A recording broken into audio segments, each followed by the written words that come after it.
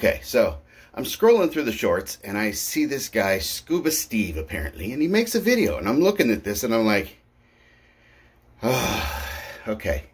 Nobody talks about that one, but that's one that actually happens. What he's talking about is this. He's pouring water down his thing. He pulls the stopper out. Water flows perfectly good, but when you put the stopper in, it's not flowing. Here you go, ScubbaStevee. This should explain it. You see this? This is one of those little pour bottle things for liquor.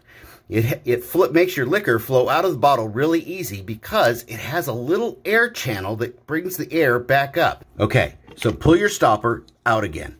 Check right here with your finger. Feel there should be a hole right here and a hole on the opposite side. That right there is the air channel that goes right here to let your overflow. It's acting as an air valve that allows water to go down and not go glug, glug, glug. Now all you got to do is clean it out.